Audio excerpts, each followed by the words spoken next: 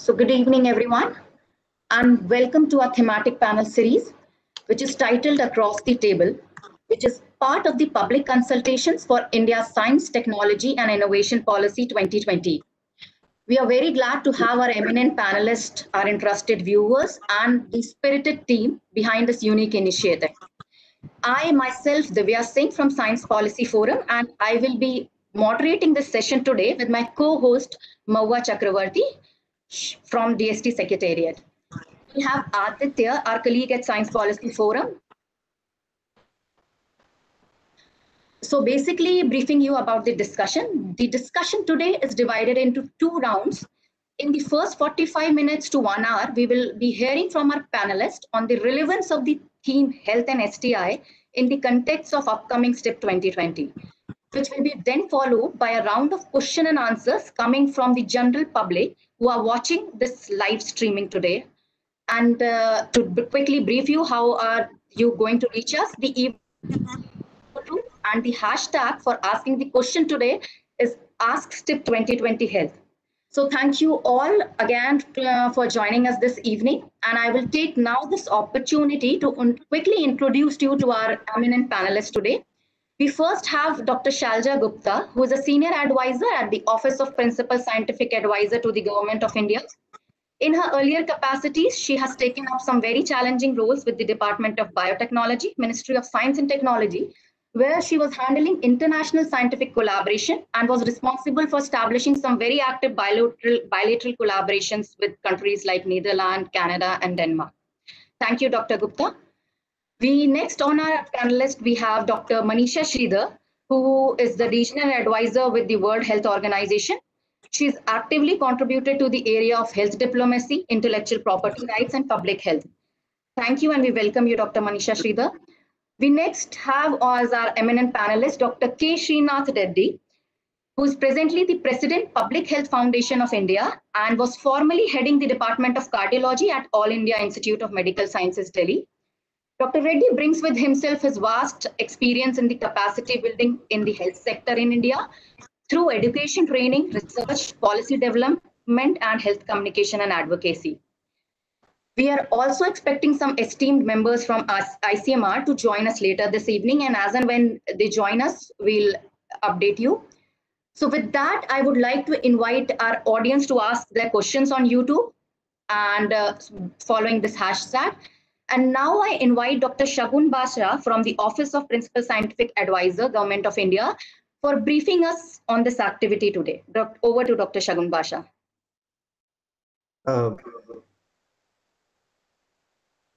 Glad that we have these wonderful individuals with us today, interacting with the larger set of audience that we are going to have for the next 2 hours. I'm really glad that this policy process is started with a very small set of deliberation, and then it is now moving towards a larger participatory experience where we are having multiple tracks running in parallel, and then like trying to get stakeholder voices in every aspect of this policy. So I just wanted to quickly jump in here to say a few words on behalf of the STIP 2020 Secretariat, which is an entity created by the Office of Principal Scientific Advisor and Department of Science and Technology to take care of this complete policy process. So as part of the track 1, which is the public consultation and extended expert consultation, we are having this 15-part thematic panel series. I'm not going to call it webinar because that's beaten to death. Everybody said, like, don't call it webinar anymore. So we are going to call it thematic panel series, which is actually a public panel. The first one to kickstart with is on a very important topic today, health and STI. And again, I'm really glad that we have these wonderful individuals who have contributed to this, both from the health perspective as from the science and technology perspective, with us today to deliberate. So the primary objective of this panel here is to connect our experts to the tracking process, like the track drafting process, which is the track 2 in the STIP 2020. Also to have the larger set of voices through the public participation reflect into the policy making process. So that makes it truly participatory in its sense. So with that, I'll hand it over to Divya to actually take the session forward. Thank you so much. And now with this, I now quickly invite my co-moderator, Mawa, for initiating the panel discussion now. Over to you, Mawa. Thanks, Divya and Shagun, for setting up the stage. I'm extremely excited to start the discussion session with our esteemed panelists who have joined us tonight. So to move towards our theme of the meeting today, historically, if we see, health has always been one of the most important sectors in STI policy making. However, the ongoing COVID situation makes it even more relevant as we get to witness how a single disease can affect the state of functioning of an entire nation and, in fact, of the whole world. So, in this context, we look forward to getting some valuable insights from our experts on how the upcoming STI policy can help leverage science, technology, and innovation to enable accessible and affordable healthcare for the nation. So with this theme, I'd like to start the session. I'd like to request Dr. Gupta to share her thoughts on this. Over to you, Dr. Gupta. Dr. Gupta, could you please unmute yourself? Thank you, ma'am. Thank you, Mawa, and good evening to everyone. It's wonderful to be here on this, what did you call it, Shagun? Not a webinar. One of the series to develop our STI policy. The COVID situation, like Mawa said, has actually exposed a lot of how important healthcare and policies related to healthcare is to a country and to the world in general. What we have sitting here in this office, what we have learned is that though we did come up together and did manage to get a lot of things running in very rapid speed, there was a lot which was lacking within our system, which could have been placed better and which could have been dealt better. These the lessons which we have learned during the COVID crisis are very important and should not be lost upon us. The biggest lesson which we have learned is that we do not have any our manufacturing capacity because of the break in the supply chain. We realized the manufacturing capacity within India is a lot which needs to be a lot which is to be desired. And the second thing which has come out prominently is the regulatory aspect in healthcare. It is completely exposed. It is something which we need to pull up our socks, rehaul and reinvent if we want to not let a pandemic sort of cripple us in the future. Our regulatory processes have to be put in place, and we need to be a little bit, work with them more foresight if we have to be prepared for the world of a future. This is not the first pandemic, and this is not likely to be the last pandemic the world will face. We will, given the kind of how we have dealt with the environment and how we have dealt with the whole system or ecosystem out there, this is not going to be the last pandemic that the world will see. And healthcare is not an isolated vertical. It is interconnected with the environment, the ecosystem, the waste, the agriculture, the nutrition, every aspect of everything else affects healthcare, whether it's the pollution, whether it is environment, everything is affecting healthcare. There is nothing as an isolationist healthcare policy. It has to look at the whole spectrum, and that is how we are going to come into a policy which will be more effective and is not just there in paper, and which means nothing to anything else but a few pieces of paper. We have to look at a strategy which is more outcome oriented, which is implementable and not just words. One aspect of the innovation system which we have been looking, the design, and when we looked at the ventilators, the PPEs, the masks which were required during the COVID crisis, we realized that there was capacity to come up for various people to come together and have a workable solution. What they did not have was a regulatory process. They didn't know where to get the certification done, where to get the validation done, and where to get how to bring that idea and that prototype into market. The other thing which is completely lacking in most of our healthcare sector, and in fact most of our any manufacturing thing, is the design. It's completely neglected, completely not even somewhere in our consciousness, the design of a product. These are very vast. I'm covering a large range of aspects which need to be covered in a healthcare policy, but we'll go about it in a more detailed way when we have a more detailed discussion.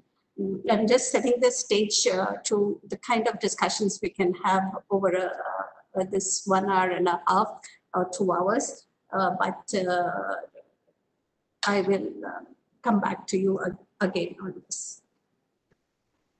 Thank you, Dr. Gupta, for giving an amazing insight connectedness of STI and healthcare in current perspectives. In fact, the hand-holding of the innovation sector that you brought up, I think we will definitely want to hear from you more on that, and we'll come back to you for that.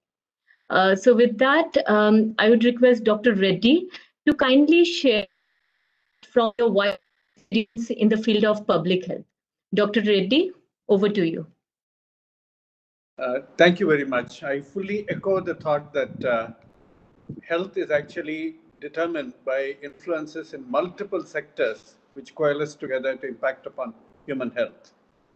So when we are looking at all the determinants of health which act at the population level to ultimately impact on health at the individual level, then we do require interdisciplinary learning which can translate into multisectoral action.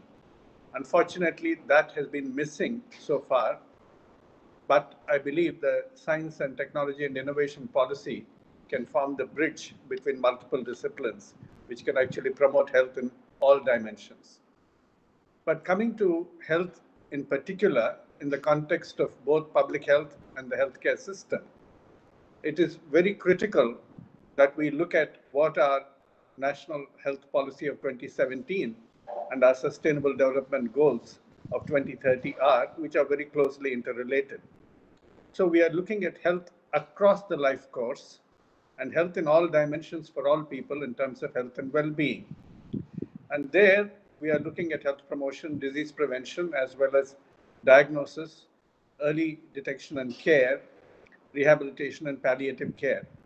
And in every one of these areas, we have an opportunity for advancing science and technology and innovations for delivering much more effective services.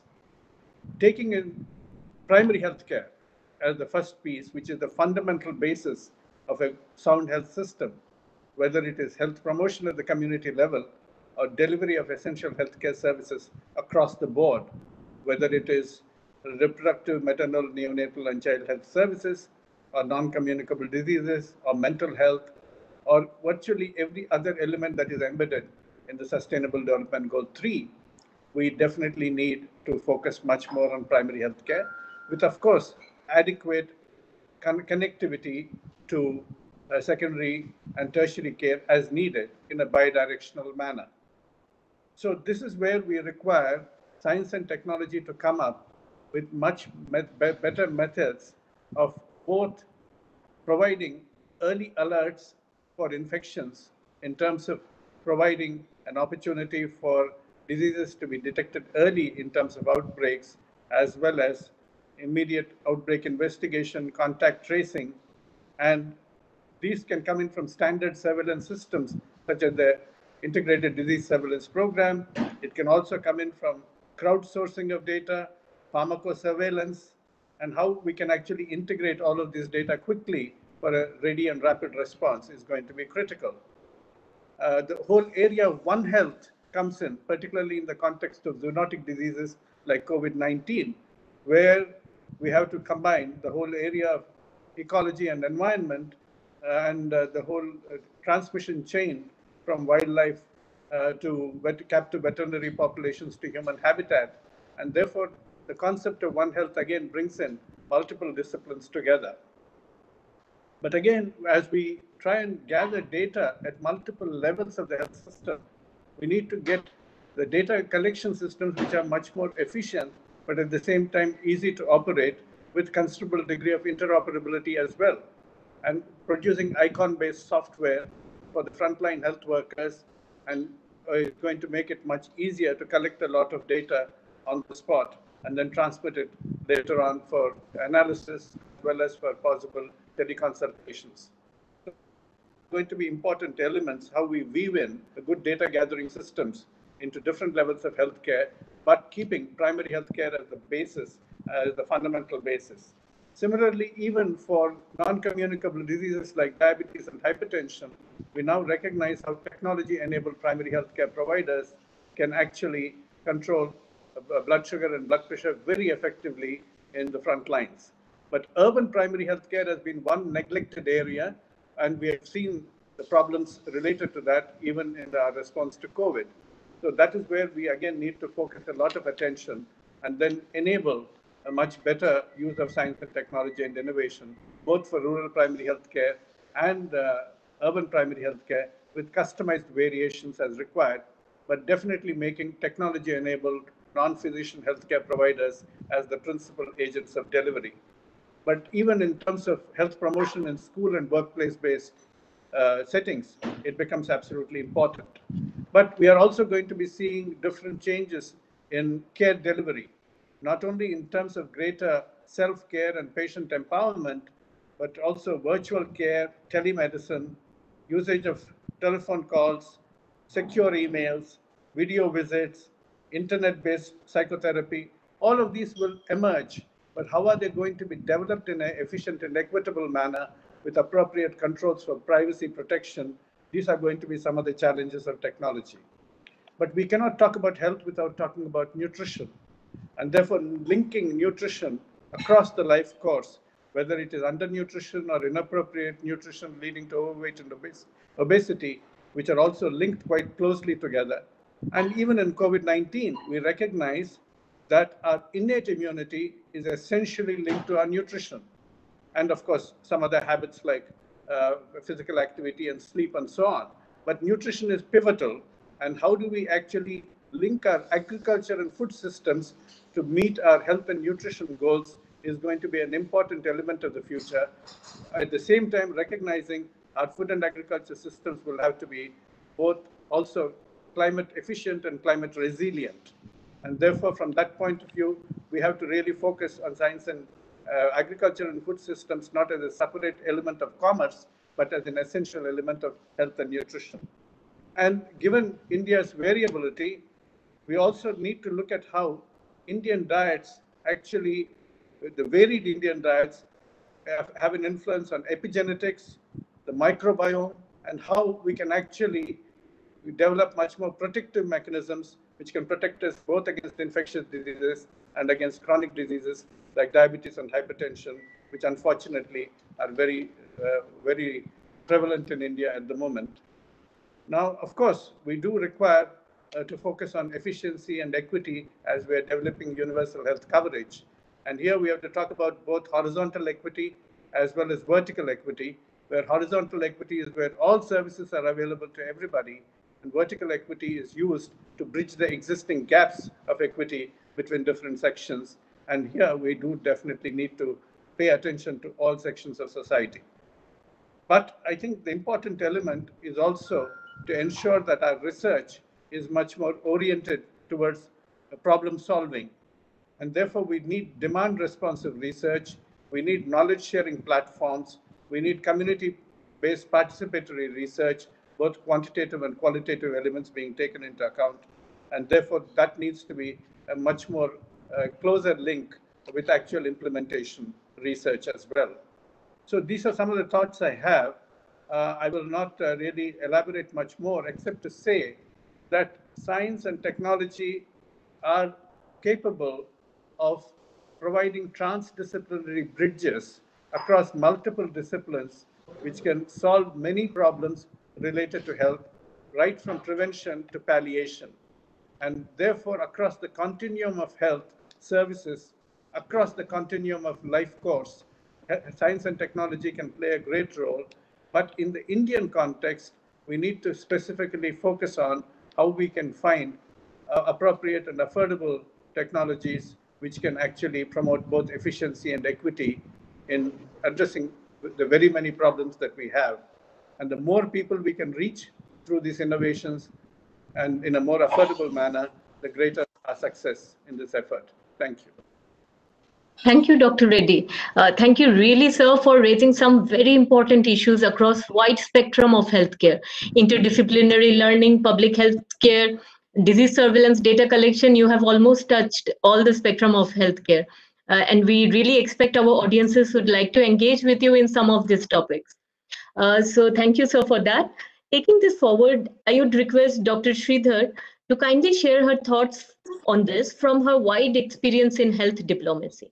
Dr. Shridhar, please go ahead.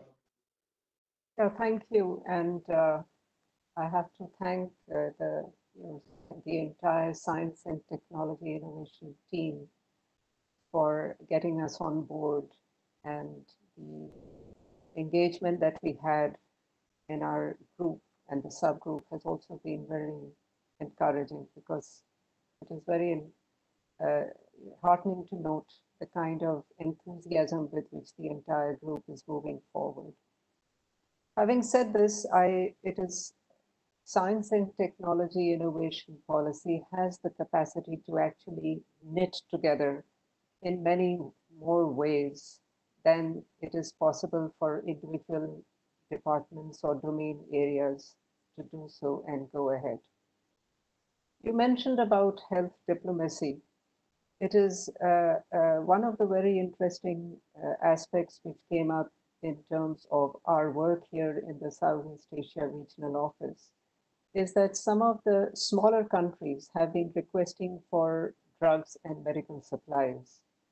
And often their quantities are extremely small. For example, if we look at Maldives and we look at HIV/AIDS, their numbers are something in the range of 256 to 300 people.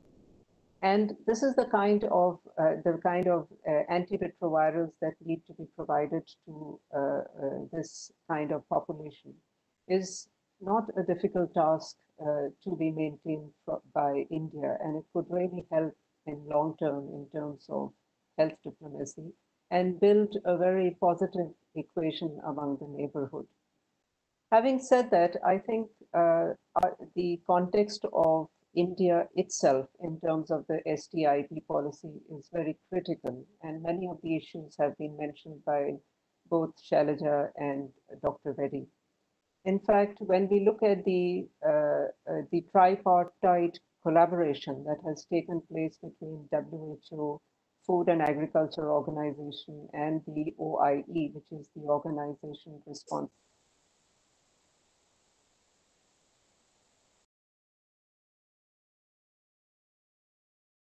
I think we lost Dr. Manisha's connection, maybe. I think she got disconnected, some network issues at her end. So maybe we'll wait for a minute, or maybe Dr. Reddy, would you like to just fill in for a bit till she comes back? Sir, could you please unmute your mic? Yes, thank you, sir. Okay, one of the elements that we really need to look at is how we can gather and analyze data quickly for problem solving. We need data which are both disaggregated, at the same time can be coalesced across multiple data sources at multiple levels for analysis at different levels for different types of decision making. We need relevant, representative, and real-time data. And how do we gather it at different levels? And how do we actually set in motion local information loops for sharing the knowledge so that we can quickly initiate action? And these loops, of course, will extend at different levels, at the community level, at the primary healthcare level, at the state capital or district level, and then at the national level. But unless we get our data acquisition and analytic capacity in order, we'll always be behind in terms of policy making and programmatic response. Even in terms of COVID, we are seeing how lack of ready available data sometimes hinders us. So I think it's very important for science, technology, and innovation to look at how best we can actually improve our data acquisition and analytic capacity. Thank you, sir, for raising this very important issue on data collection.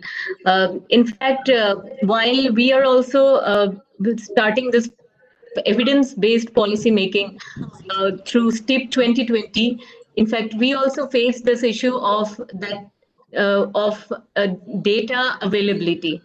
So your thoughts really come here, that data availability for policy making and data availability for decision making in healthcare as well. Okay, if I may modify that a little, Yes, I would say what we should be aiming for is evidence-informed, context-relevant, resource-sensitive, culturally compatible, and equity-promoting recommendations for policy and practice. That's what data and research should be used for. I think I like to add one more aspect to it. We have data and we have evidence for policy, the data. The data, how we communicate the data to the people is very important. And we have not been able to communicate science based on data to our masses in a language which the masses understand. And it is in a completely diverse country like India, where we have, and a complex country like India, it is so important to be able to communicate the outcomes of data well to our population in various languages. And it is the design of science is equally important. The one thing I would like to take up from what Dr. Reddy said earlier, and he talked about what are the, how to redo science, and we should be looking at science which is more relevant and problem-solving science. And in the STI policy, I think should also pose some really big research questions which are relevant to India. He talked about microbiome and Indian diets, whether it gives us inherent or innate immunity or not. I think that's a big science question. We need to look at it. And I think some efforts are already being initiated by the Department of Biotechnology for the microbiome and nutritional aspects of the Indian population. What we need to do is look at more such science questions which could be more relevant to the Indian population. Manisha has joined us, but I'll just finish this and then we'll go back to Manisha. Yeah, and there are some questions which I have been wondering about, whether we look at cancer incidence in India, and I've been talking to Dr. Pramesh, Director, Tata Memorial Hospital, and I've been asking us, do we underreport cancer incidence in India? He says, Shailja, if it was about 10%, 20%, it would have been okay. We have 300% less than world average. We're catching up soon, but we still have about 200 to 300% less than the world average. what is it? Is it our diets? Is it our genetics? What is it? These are big science questions, and people like Dr. Reddy and Chandrasekhar who will come in from ICMR, real specialists, real healthcare people are better people to pose these real questions, big science questions. And I think it is important as agencies, as science agencies, to pose this big science questions within our STI, so that we, the agencies, the country as a whole, is able to work towards answering questions which are relevant to us, our population, and our ecosystem. So with that, I'll let Manisha take over. Dr. Gupta. Dr. Manisha, while we had lost your connection, we were discussing about data in healthcare. So coming back to you, Dr. Manisha, please continue your discussion. Thank you, ma'am. Well, thank you. In fact, there has been a complete blackout here. So I have connected on my personal hotspot, and I have kept my fingers crossed, hoping that I don't have more issues. But anyway, I just wanted to, in this context, raise two more points. One, that when we talked about the tripart engagement, and we also looked at AMR, we did not actually look at viruses and how in the COVID-19 situation we find that it is jumping across from the wet market. So when we look at science and innovation and how science can influence in terms of our moving ahead, a wider engagement is needed, rather than just to focus on terms of products and services. So a health systems engagement across, and this is something which the science and technology innovation policy can bring on board when you look at the whole systems innovation and the ecosystem where innovation rests and how it can move forward. And in this context, I think we also need to bear in mind there's a lot of another area where we feel that science needs to really come on board is in terms of alternative healthcare. There is so much information that is available, and it needs to be linked with the scientific knowledge and information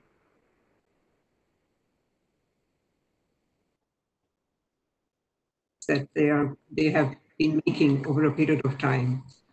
And the issue of regulatory science did come up, and it is not only important in terms of our products and services, and the issue of PPEs and CE marking is something that we are dealing with on a daily basis because of the COVID-19. But regulatory science as a whole, there needs to be innovation in the science itself. And it is interesting how we are looking at vaccine development and crunching the time periods of the science. We took many, many years to have the polio vaccines or the measles vaccines. Even Ebola vaccine took about 5 years, but now we are trying to crunch that and do it in a year or a year and a half. And so how the science needs to respond is also something that the science and technology innovation policy can address. And while I'm at this, I want to share with you that science and innovation, it has such a large bandwidth. I remember that when I was a very young officer and we were interacting with a group of women, and they complained regularly of backache.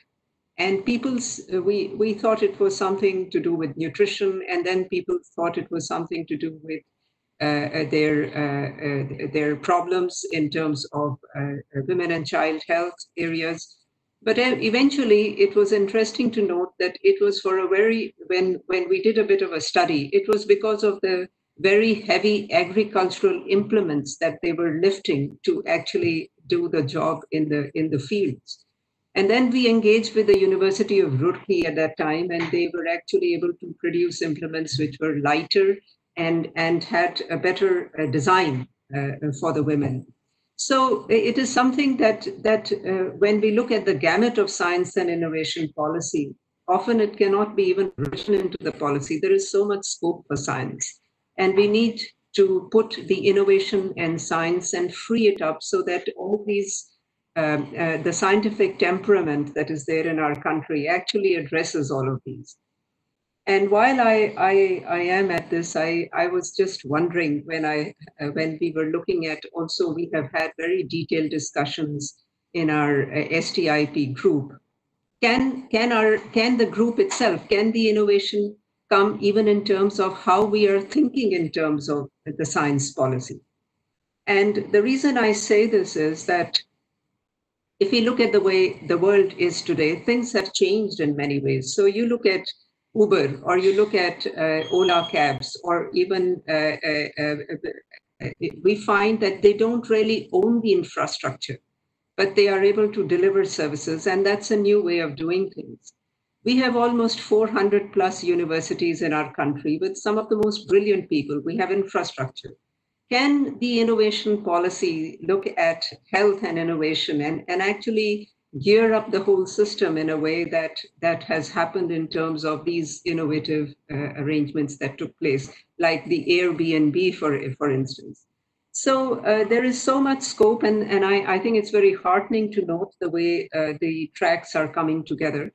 And a lot has been mentioned on the UHC and the SDG goals. In fact, when I was in Kazakhstan for the primary healthcare meeting, a lot of discussion took place in how innovation is needed across a very large varying set of parameters for primary healthcare.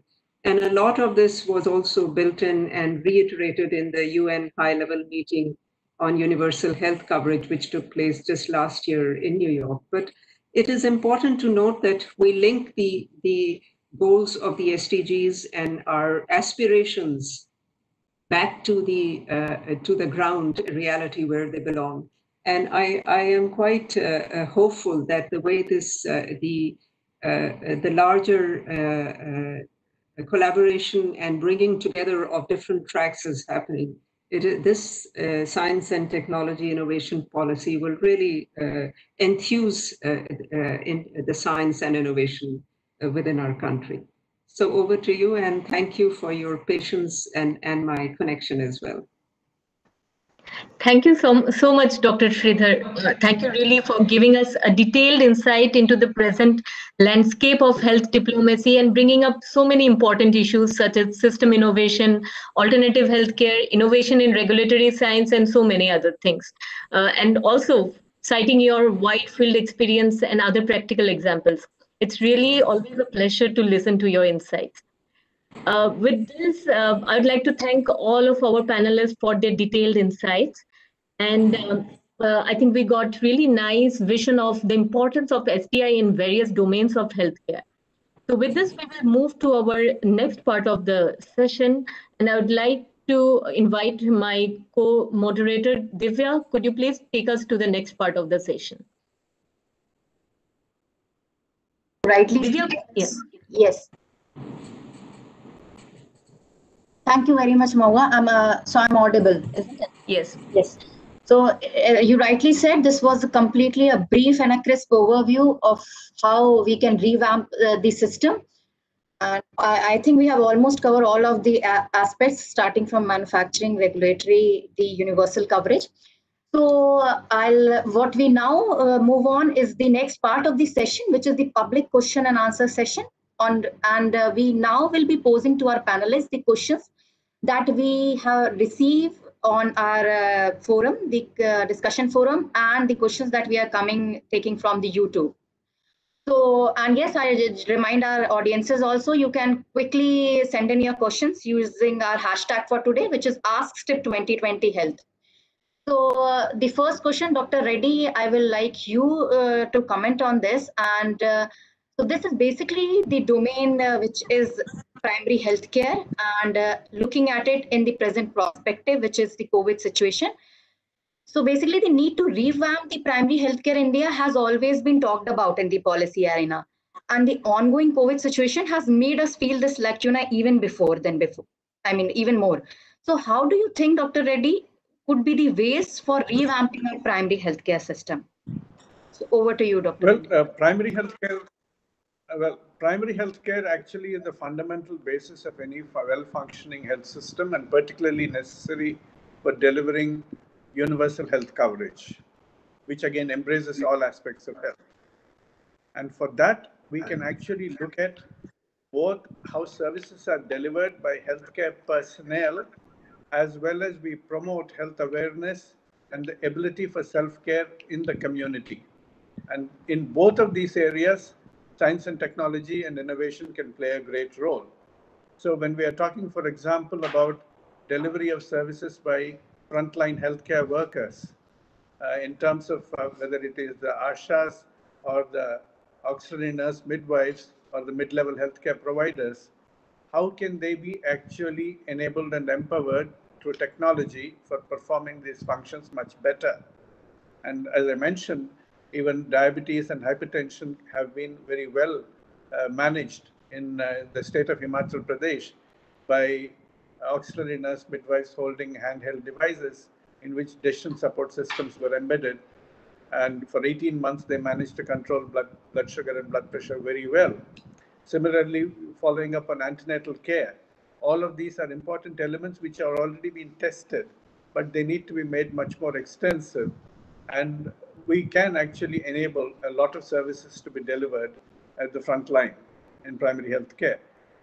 But also, even in terms of empowering the community in different settings, community-based setting for self-care, self-awareness, better health awareness, how do we actually bridge the knowledge gap?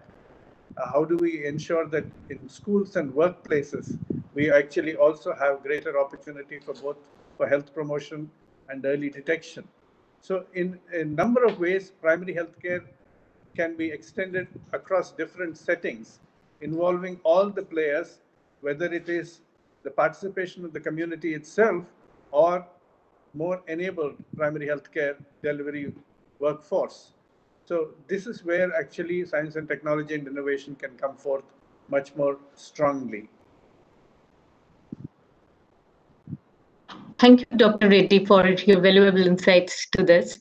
Moving to the next question, I think Dr. Gupta, I'll reach out to you for this. So the question goes, how timely science advice can help in taking major informed policy decisions, particularly during a health crisis such as this?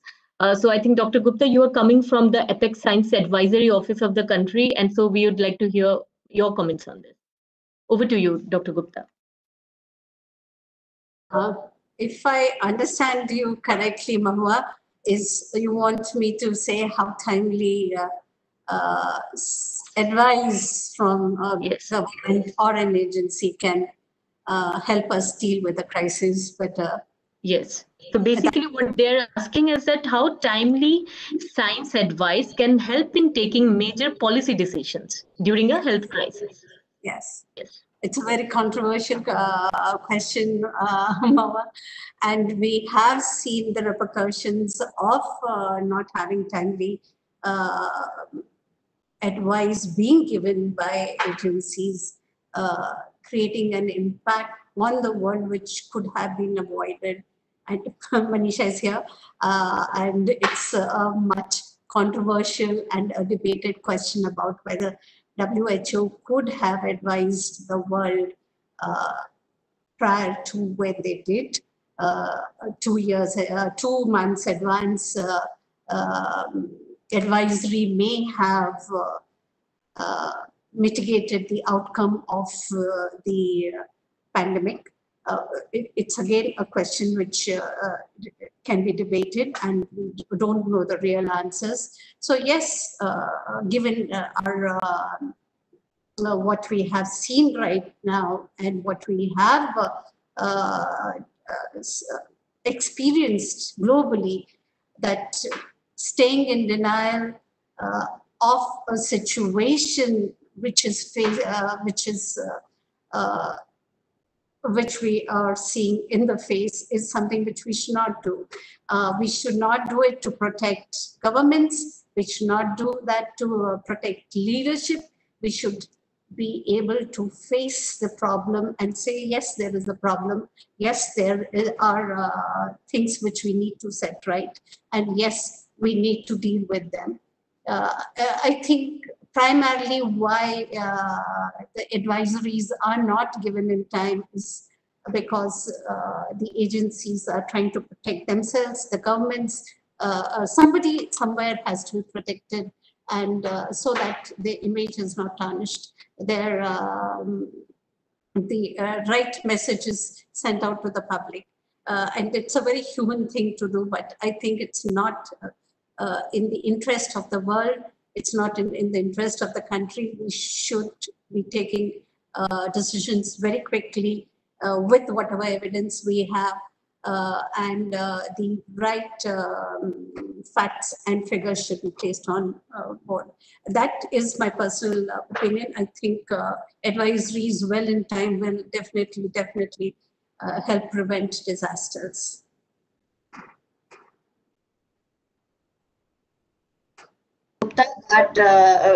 Divya, please.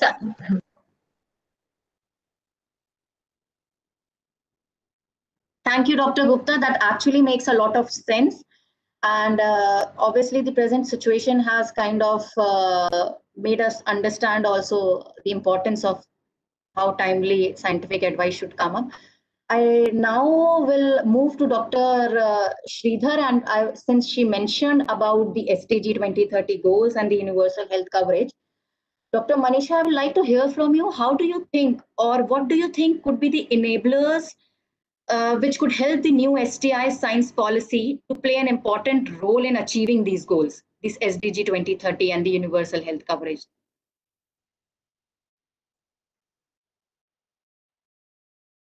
Thank you for the question. And I also want to, in the context of what has been said prior to this, make a mention that WHO is actually a member state driven organization. So we are a secretariat to the member states. So very often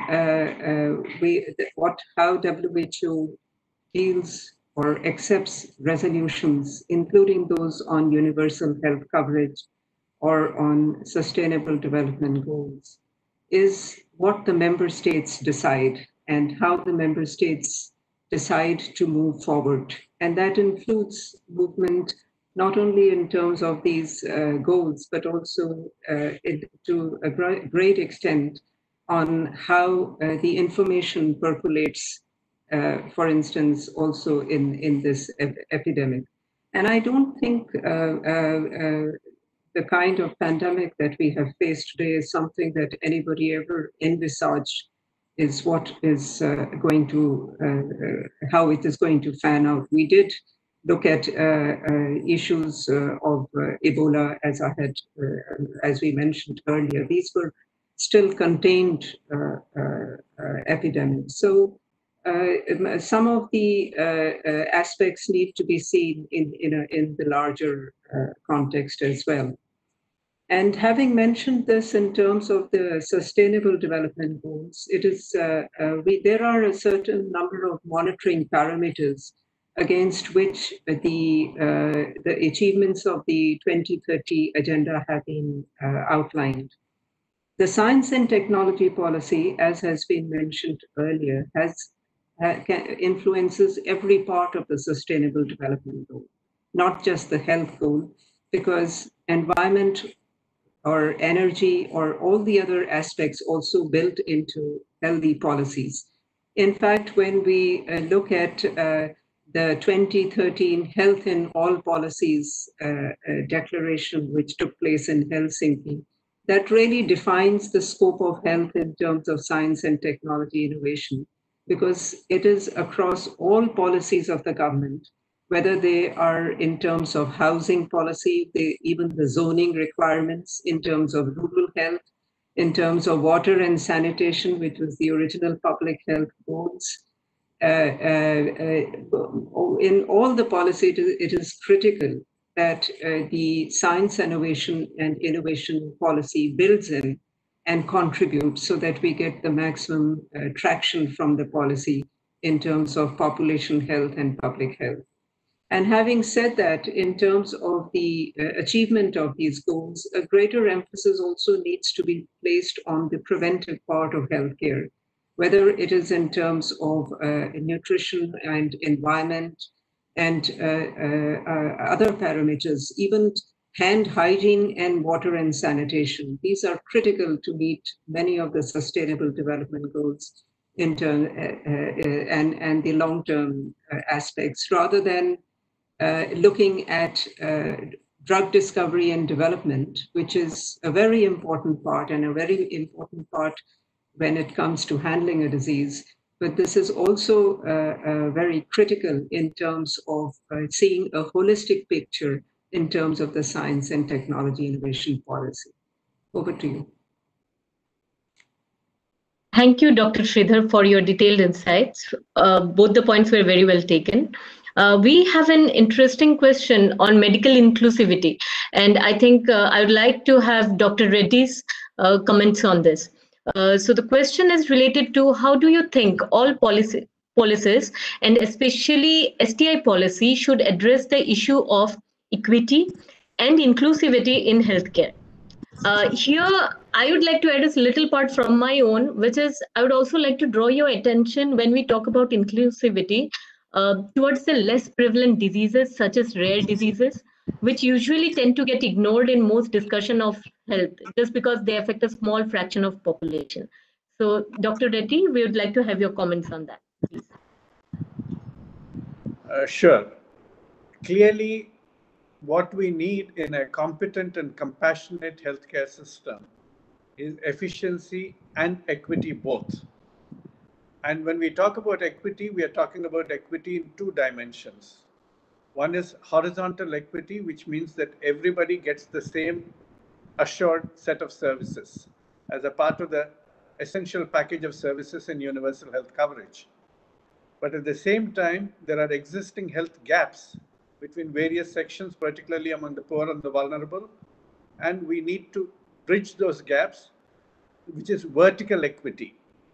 Therefore, you can have additional inputs in terms of resources, augmented services, or even additional financial coverage in whatever manner in order to bridge that, and that is vertical equity.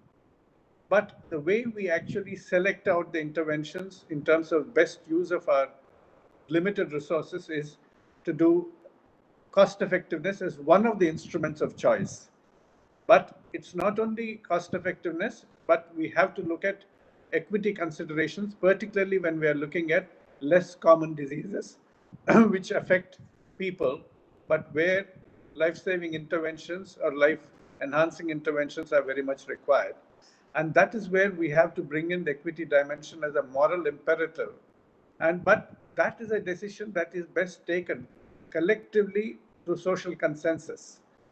We have to ensure that, for example, children with treatable cancers or treatable diseases which may be otherwise impairing their life course, if effective treatments are available, even if there's are relatively rare conditions, would have to be treated. Similarly, persons with disabilities. So we have to bring in that element of equity also, not just cost effectiveness. But these need to be balanced through a societal consensus which takes these choices in a very careful, deliberative manner. But I would certainly believe it is important that both dimensions of equity and cost effectiveness should be balanced, and we need to bring in both horizontal equity, which is universality, as well as vertical equity, which is bridging the gaps that exist between different sections of society. And may I be excused because I now have to join WHO Geneva for the Solidarity Trial Executive Committee. Yeah, yes, as you already mentioned, Dr. Reddy, and it was a pleasure to have your inputs.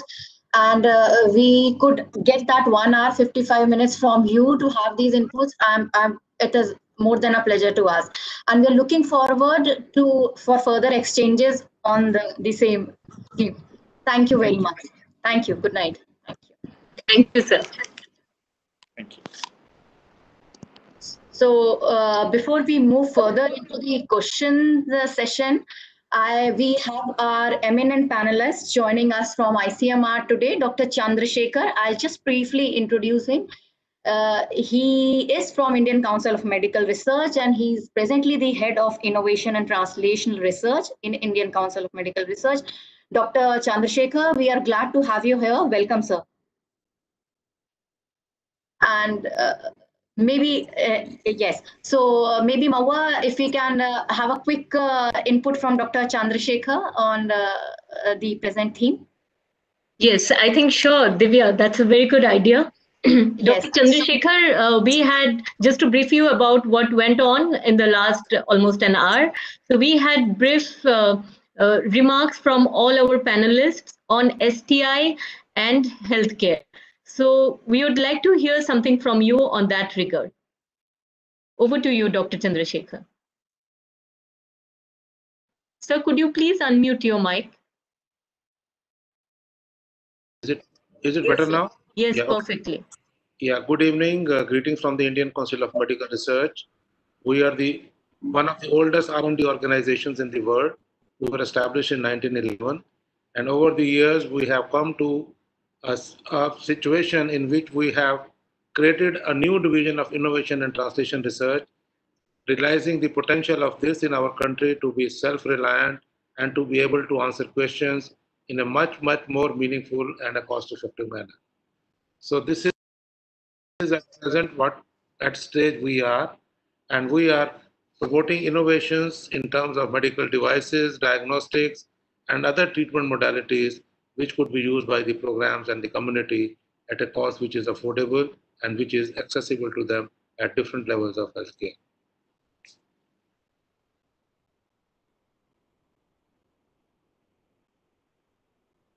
This would be my introductory remarks, and as we go, we will like to have more discussions and any answers that need to be required to be given from our side. I'll be too happy to do that. Thank you, sir. That was actually brief. And I now move to Dr. Shailja Gupta. And ma'am, we'd like to hear from you on a very important question that we posed from our discussion forum. Based on your, you have an extensive experience in some of the most challenging roles that you have taken. So based on your experience, what do you think are could be the most disruptive and out of the box ideas for revamping the present healthcare system in the relevance of STIP 2020?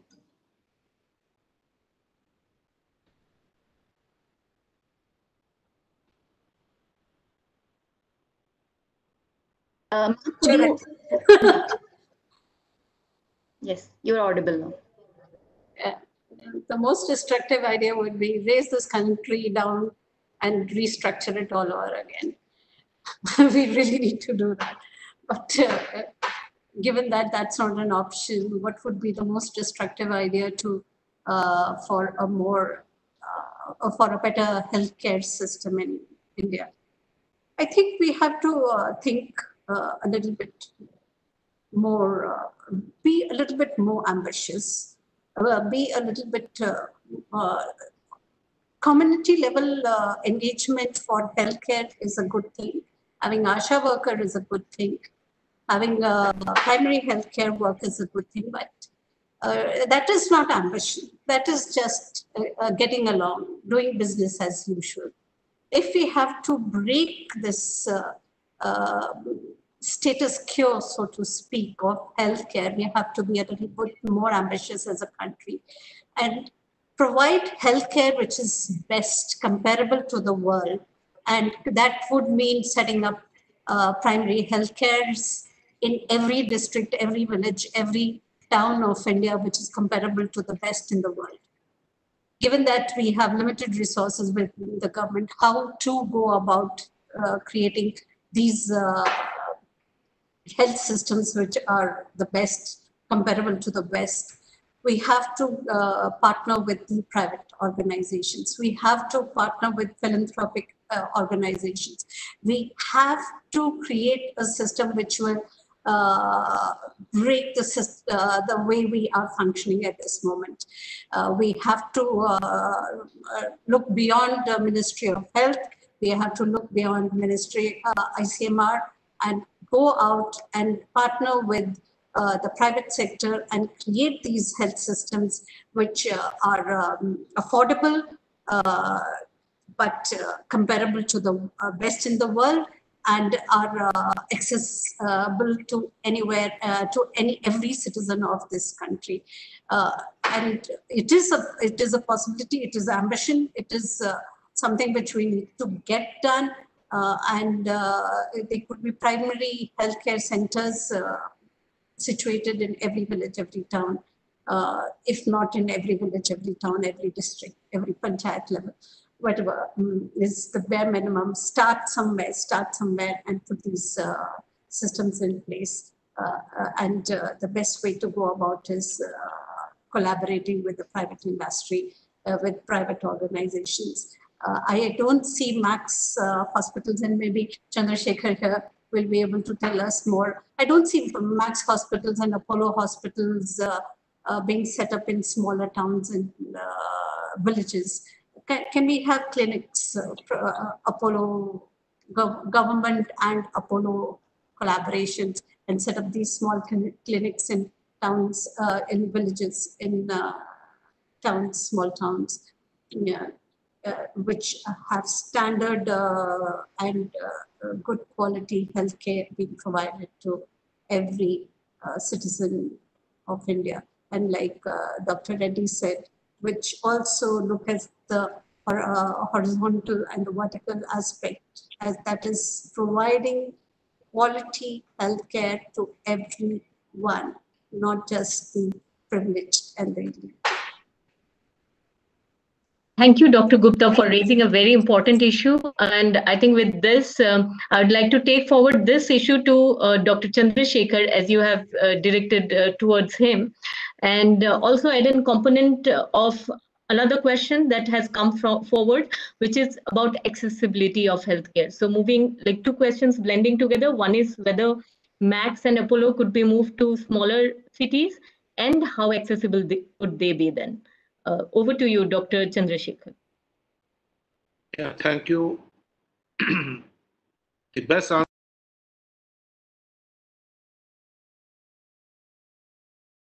Sir, could you please unmute your microphone?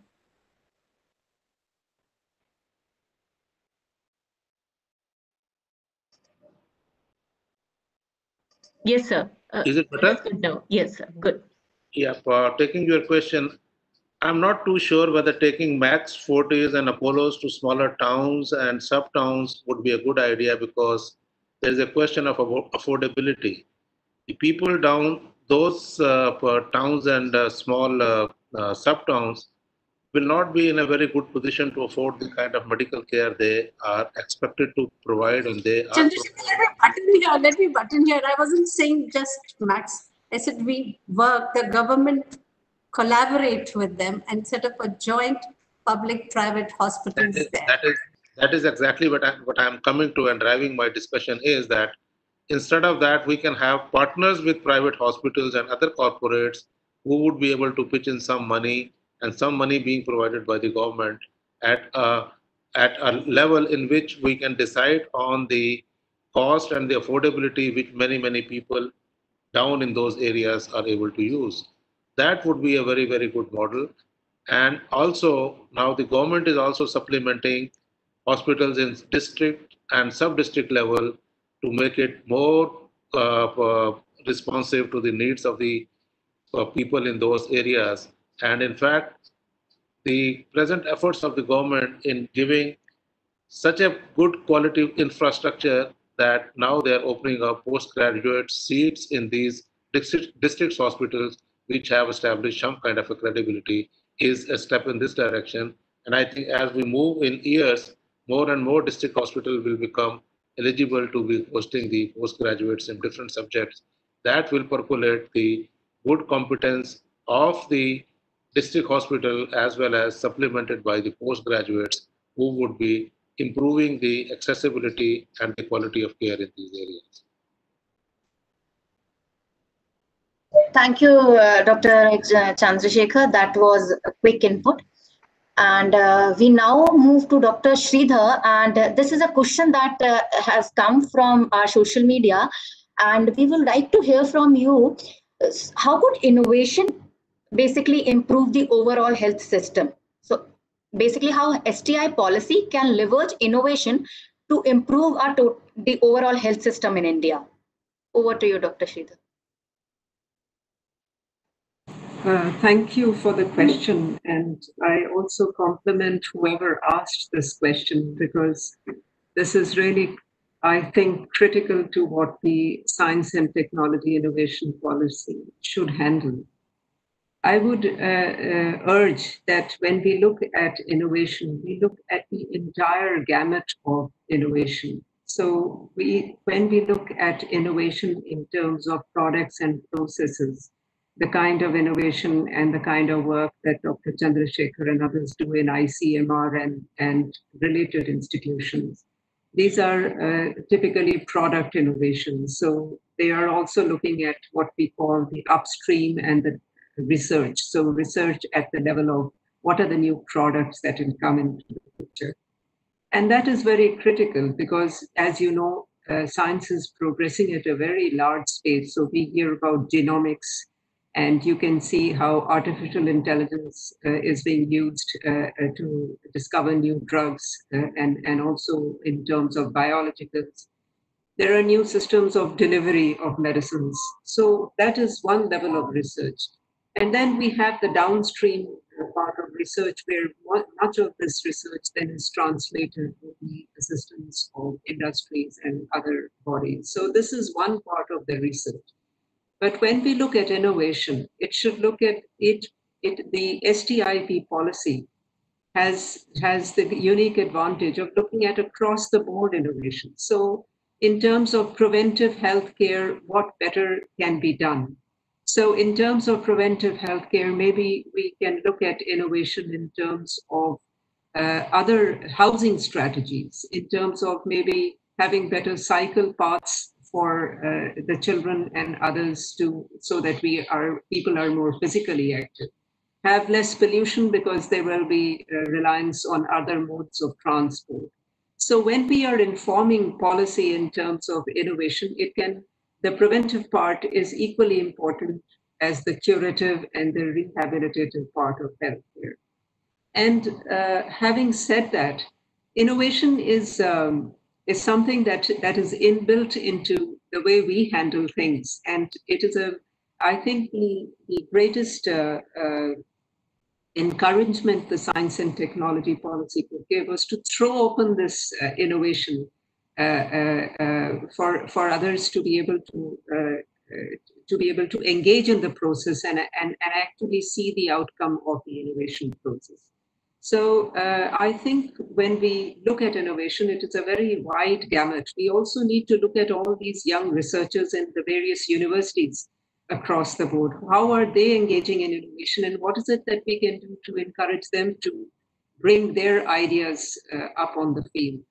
In terms of innovation, there's a lot of information that is also available if we look at the medicines, drugs, vaccines, and devices. Even if we look at the curative part, there's a lot of information that is available on, say, patent databases across the world. You can look at those databases and design around them and bring better products onto the market.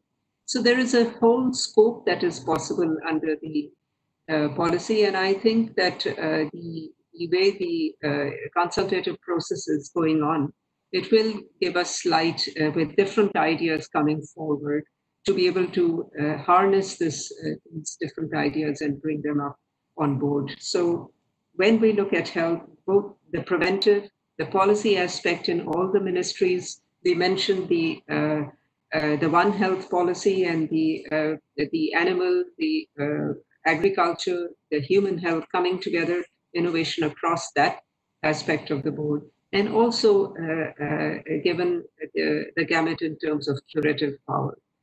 What I do want to say is that it's such a very big bandwidth. So the policy has to be an enabler to infuse this in the system, and then it will happen. After all, it is our own people who are leading some of the Nadelas and the Sundar Pichais are people whom we produced in our country. So really, we need to get the innovation ecosystem going. And then I think a lot of our aspects will be able to be handled.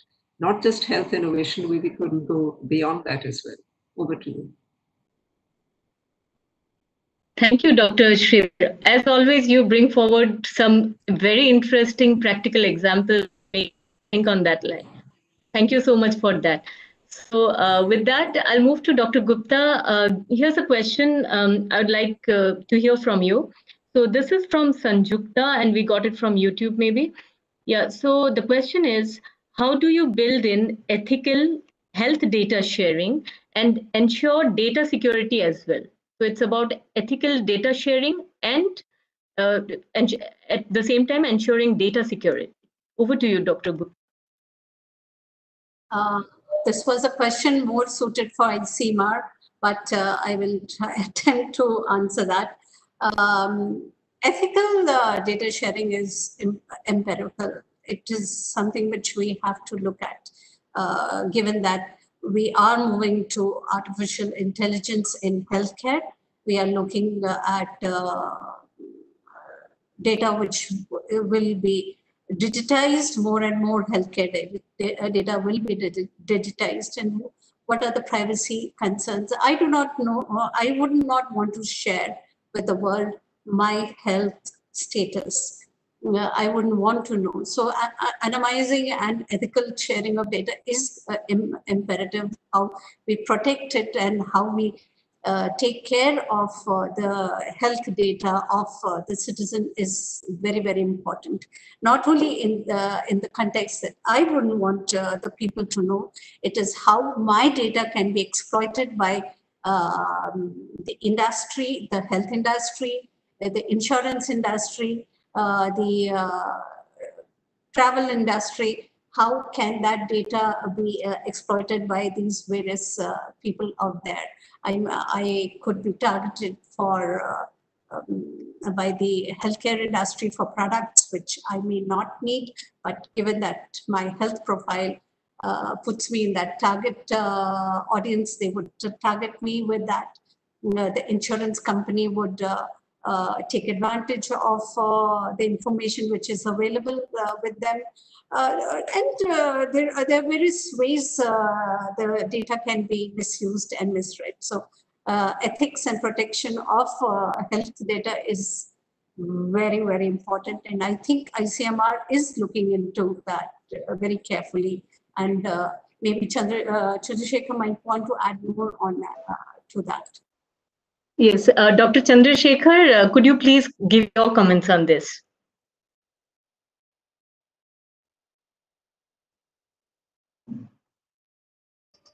Yes, sir. I think what Shailja has said is very, very important. There are two things. That one is the personal health data and the data that we collect over a period of time for different clinical trials and other trials is something that has to be segregated. Personal health data is a very, very sensitive thing in different settings and in different communities and in different regions and countries. One has to take a very, very calculated and a balanced decision as to how much and to whom can this be shared. This could be useful for planning purposes as well as the governments are concerned, but giving it to other people for their own economic and own fiscal benefits and considerations is something that needs to be looked at very, very carefully. One has to take a balanced decision, and the decisions will keep changing over different periods of time in coming years, but one has to be very, very careful as to how much and to whom to share the kind of data that we are looking at.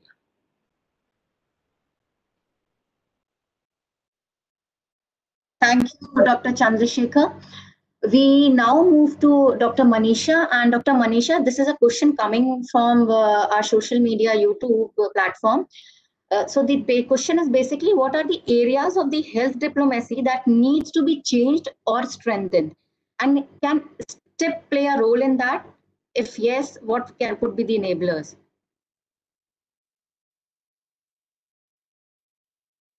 So basically, what are the areas that need to be changed in the diplomacy? Yes, in fact, one of the things that I had mentioned earlier as well is that India is a large supplier of generic medicines, and we supply some of the best quality generic medicines across the globe. In fact, if you look at the supplies which go even to the countries of the West, the European Union and the US, almost 40% of their generic supplies are also from India, because our products are meet good quality parameters. So there has been a general demand from the countries across the region that India supplies these medicines, and they are made available to the countries across beyond India. And that is where health diplomacy can play a large role, particularly for the smaller countries, in terms of the countries in our neighborhood, like Bhutan and Maldives. There has been a consistent demand for the supply of medicines. In fact, many of them are sourcing from India, or in some cases in Maldives, the medicines actually go to Sri Lanka, and from there, then it is sourced to Maldives. And so what is important is to look at the kind of the requirements and of these smaller countries. And it could be a big way for India to be able to make these supplies available to the countries. And that is where the science and technology innovation policy can actually look at the availability and work closely with the health ministry. And also, we may have to work across the other ministries in terms of the ministries of commerce, which are in connect with institutions like the Farm Excel, which are engaged in terms of maintaining many of these databases. One of the big challenges when we look at medicines in compared to the other products, for example, vaccines is more or less a closed system, because you know how many children you want to be vaccinated at the end of the year, because you know the number of doses that are likely to be required. This is not the case in terms of when we look at drugs and generic supplies. So often what happens is that there can be a huge demand of medicines at some point of time, and then there is a lack of demand. And so there is a needs to work through digital systems as well, and to generate and look at demand supply situations as well. Having said that, we need to bear in mind that no medicine can be introduced in any country unless the respective drug regulatory agency approves that drug for use in that country. So it is important that we look at regulatory network collaboration. And in this aspect, we, in the Southeast Asia region, we have a Southeast Asia regulatory network where the 11 regulators of our neighboring countries, including the 3 ASEAN countries, Thailand, Indonesia, and Myanmar, have come together for this purpose. And there are, in fact, 5 working groups which are looking at regulatory collaboration through the WHO, so that we can access to drugs and vaccines and devices and diagnostics is maintained. So this collaboration is something which is ongoing, and which is not very old. It started in 2017 with the first connection being made in India. In fact, it's a bit of an interesting story, the beginning of this collaboration, because during one of the consultations in Sri Lanka, there was a statement that a particular drug which came from India was not of good quality. And when we came back and we checked, we found that it was not a problem with the manufacturing of the drug, but it was a problem of the distribution and the fact that the drug remained on the port in Colombo for almost 6 months. As a result, the drug, the tablets were no longer tablets; they had converted into a powder form. And so there was when the information got across, the regulators got together, and India, Indonesia, and Thailand felt that this would greatly influence and help in terms of introduction of good products in the region. And this is work which it is actually work in progress. It is in fact, we were hoping to have engaged with Indonesia this year and develop the next steps, but for the COVID-19. But currently there is quite a lot of work going on in terms of regulatory collaboration and also to improve the accessibility across the region. One of the important points that came out in terms of medical devices was also the CE certification, and also can we improve simplified forms. So if the industry has to apply for in a particular jurisdiction, the simplification of forms and common forms will also help in terms of improving accessibility of these drugs. So to summarize, so there are two aspects to it. There is the actual delivery and movement across the boundaries, which is the physical aspect, but also drug regulatory approvals, which will contribute to better availability of the drugs and the products in these different countries. So some of it is work in progress, but through the science and technology innovation policy, we could look at better digital systems and better data availability and relating it with back with the demand and supply positions. And perhaps one way of moving forward would be to take it up in a pilot phase and then enlarge that. And this could also not only greatly help the countries of the region, but also you mentioned the concept of health diplomacy. This is a good we would be doing in the long run as well. Over to you. Thank you, Dr. Shridhar, for the detailed insight. And as always, it's a really pleasure to listen to you. And I hope the audiences are also having great time listening to your practical experiences and putting things the way you put things in perspective. So it was really wonderful. With that, I'll move to our next question, which I believe has been put forward based on a recent unfortunate event that happened in the country with one of our celebrities. So, and I'll keep this question open to all of our panelists. Anyone of you who would wish to answer it could go ahead. So this is about mental health care. And the person who is asking is Atandra Chaudhary. And the question is that whether when we talk about health policy, although we are talking about STI policy here, but the person that wants to know that when we talk about health policy in general, does it only take physical health care or does it take care mental health care as well? And if so, what are the preventive mental health care that could be incorporated in a policy? So I hope I was able to get the message across. Over to you.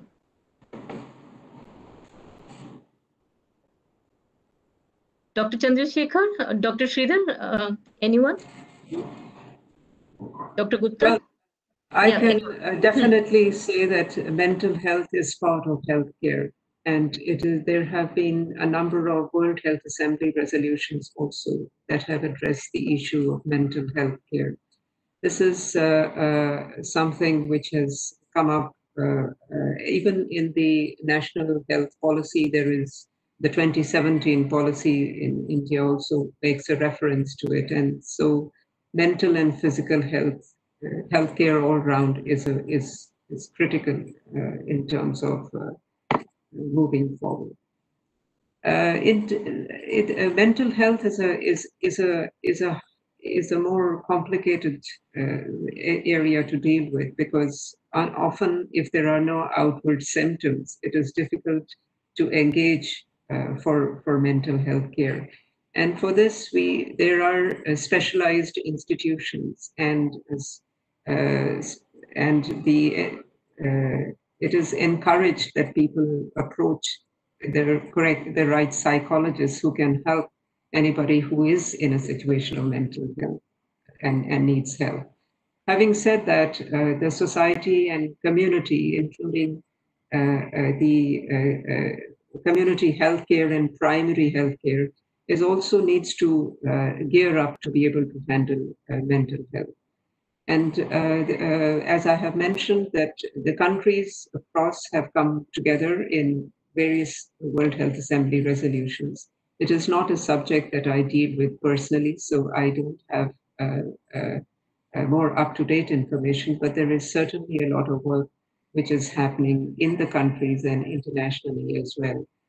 I know, for instance, that Bangladesh has been leading a number of initiatives on this because the Prime Minister has been deeply concerned on this area. But I am not current with the latest initiatives. Maybe Dr. Chandrasekhar might like to add a little more. Over to you. Yes, Dr. Chandrasekhar, please go ahead. Yeah, very rightly said that there is no health which is complete without mental health. Mental health is the integral part of the human system, and it needs more attention than the physical health that we need to be very, very acutely aware of. The efforts have been made to make this as an integral part in the healthcare delivery system at all levels. Of the mental problems, the depression is one thing that is very, very silent, and people suffer without realizing that they have depression. There are different initiatives at different levels to train the health workers in identification of depression, early stages of depression, so that it can be spotted, it can be treated, and it should be something that we should be very, very acutely aware of. Apart from depression, there are other mental illnesses which have stigma. People don't share even their feelings with the family. What to talk about sharing that with the provider and the physician at different levels. The stigma attached to any mental health problem is something that we need to be very, very aware of, and should have counselors at different levels which can take care of this, and we support the patient as well as the families to take care of the family members who go into the stages of depression and bipolar disorders and other disorders. There are very good efforts being made by ICMR also. We have a dedicated area specialist in this who looks after coordinating mental health research in the country. We also collaborate very, very closely with NIMHANS in Bangalore to devise different strategies and the modules which can be implemented at different levels of health. So thank you, Dr. Chandrasekhar. Indeed, mental health has been always important, but definitely it has, with some of these recent cases, it has again taken a priority. We move to Dr. Shailja now, and Dr. Shailja, there is a question that has been posed from Varun Bhaskar on our social media, and the question is that Varun wants to have some information about the current disease surveillance infrastructure across villages, towns, and cities. And are there? So he also poses a relative question that are there any ideas on innovations which can help here in the disease surveillance infrastructure? So we in the Office of PSA did work with our various institutions in developing a model, a predictive model for medical inventory.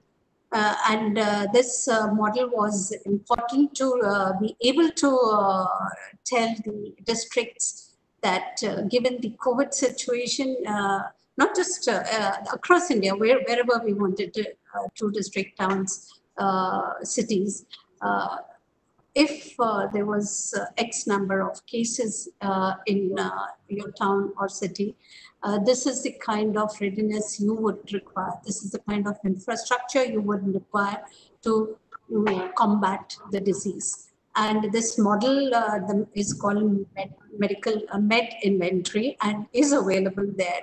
And it gives an idea to district administrators to be prepared for the number of ICU units they would need, number of hospital beds they would need, the kind of support systems they would need in terms of the COVID crisis their particular district may be facing in the future.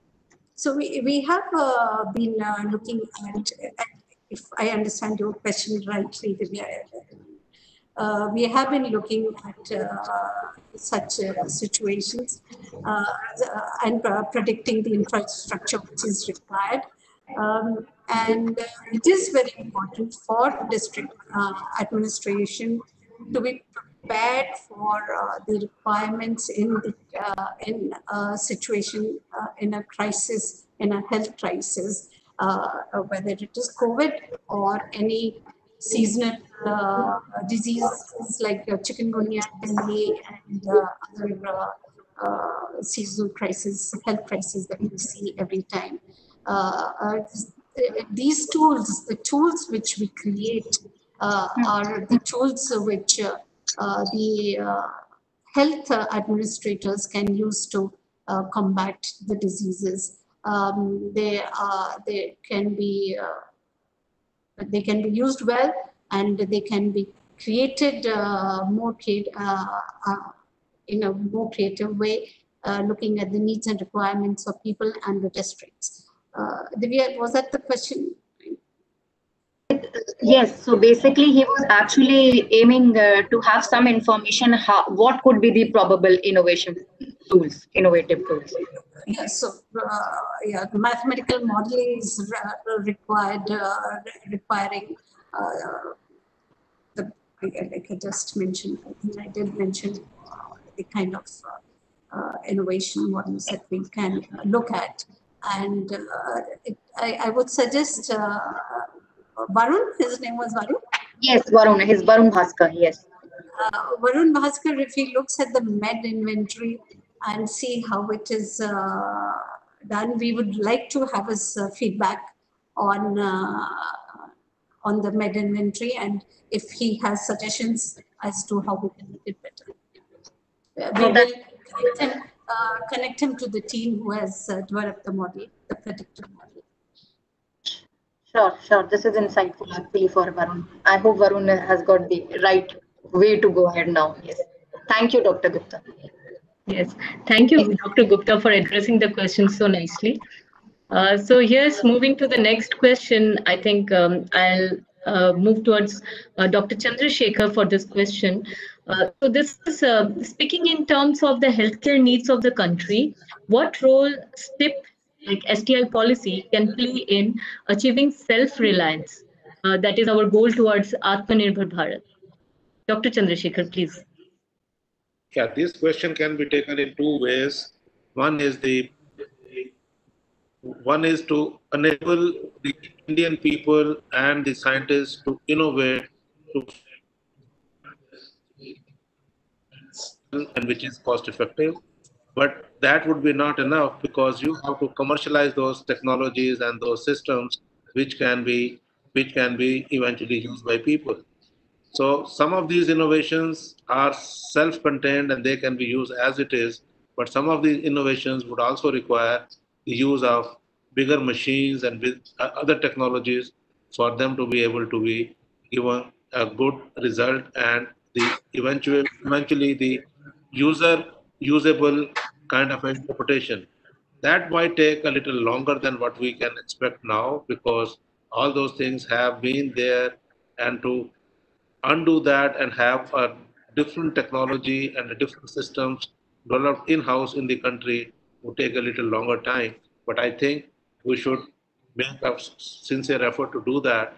And I'm very happy to tell you that in last 5-7 years, the Indian scientists and the innovators have developed such fantastic innovations which are being used, which have been commercialized, but not the high-end innovations which are already in use, which are imported and they have already established.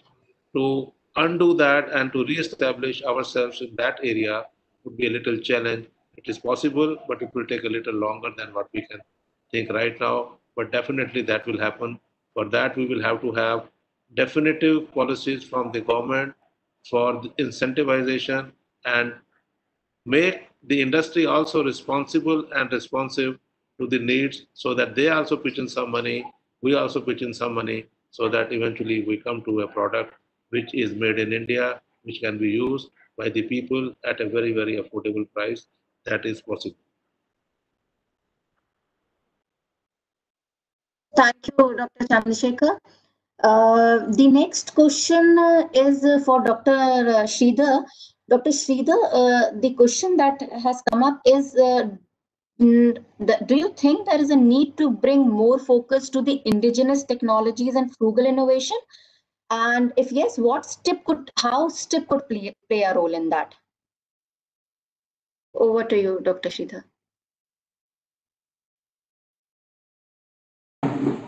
Yeah, I agree with the question, and I actually wouldn't like to call any innovation as frugal innovation. Innovation is innovation.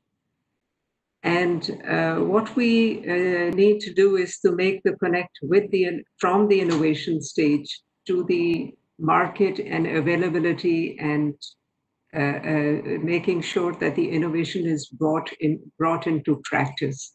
So, but yes, there has been classification on frugal innovation, and often that classification is not does not do justice to the innovation, because it puts this innovation in a bracket which is not innovation as of an innovation of maybe at a different better level.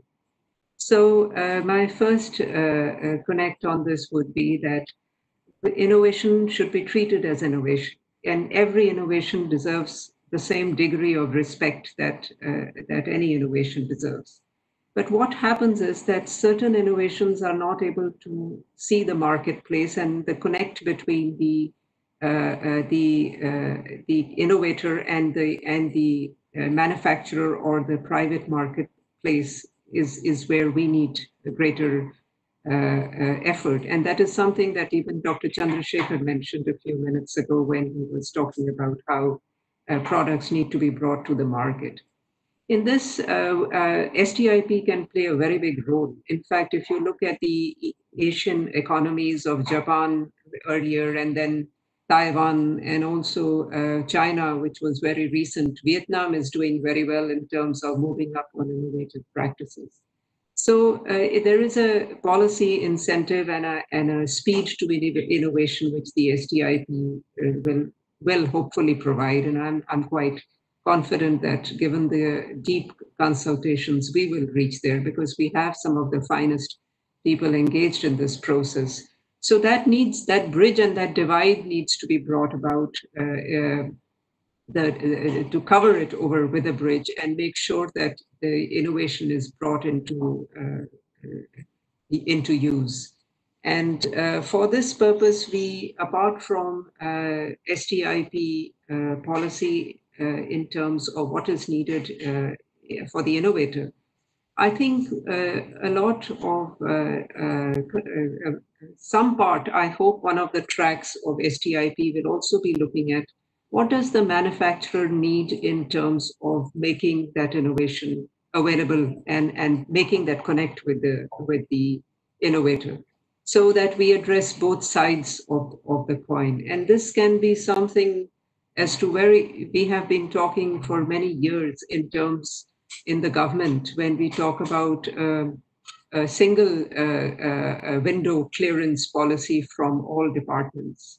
But that has never happened. So, in terms of making processes easier for the manufacturer to be able to connect with the innovator and then produce the prototype, and to be able to make sure that the product comes into the market. So I think the whole gamut needs to be addressed. And a policy is a guiding document. One of the very interesting things which we see in terms of some of the countries is, for example, in Europe, in the EU, we have the Horizon policy, the Horizon 2020, and it is being revised.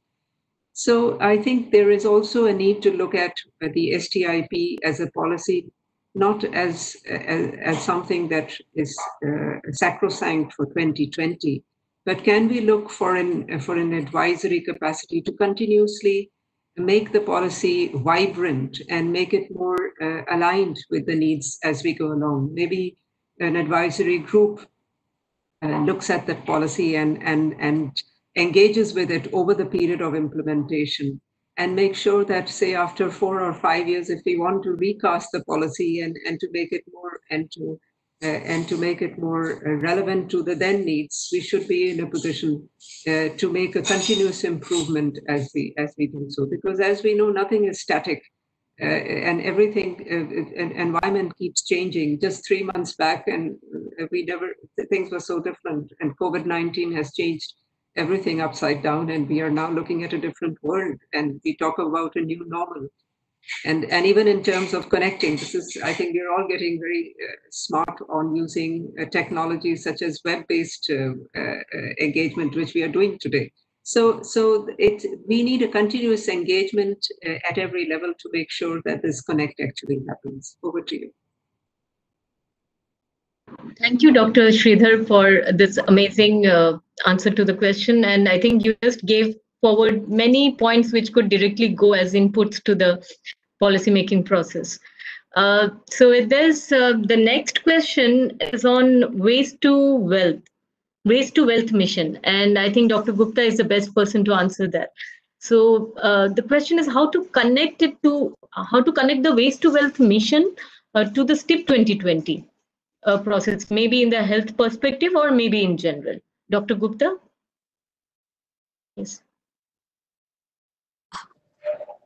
I think waste management, like I said right in the beginning, health is not in isolation. Everything contributes to a health and waste more than anything else.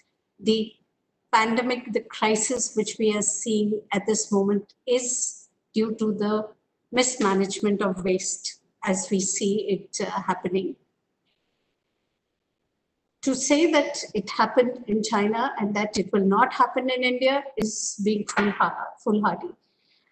If you go to Ghazipur waste landfill, we have the landfill, we have a slaughterhouse right next door, and we have a dairy farm right next door. It is a crisis waiting to happen. The next pandemic could be from the Ghazipur landfill site. So waste is, and the pollution it generates, it creates, whether it is water pollution, whether it's air pollution, or whether it is soil pollution, is inherently and integrated into health systems. We cannot do away without ignoring waste and expecting a better health system to flourish in India. It is imperative that we look at our waste well and treat it well and get rid of the humongous amount of waste which we see in every nook and corner of this country. If we want better health care systems to evolve. Healthcare systems do not just evolve by creating hospital or a clinic, but the whole interdisciplinary science which was alluded to right in the beginning is the crux of better health care systems. And it is important that we set every aspect of our environment right by looking at waste which is polluting our land, water, and air to the extent that it is one of the major contributor to our health and disease burden in the country.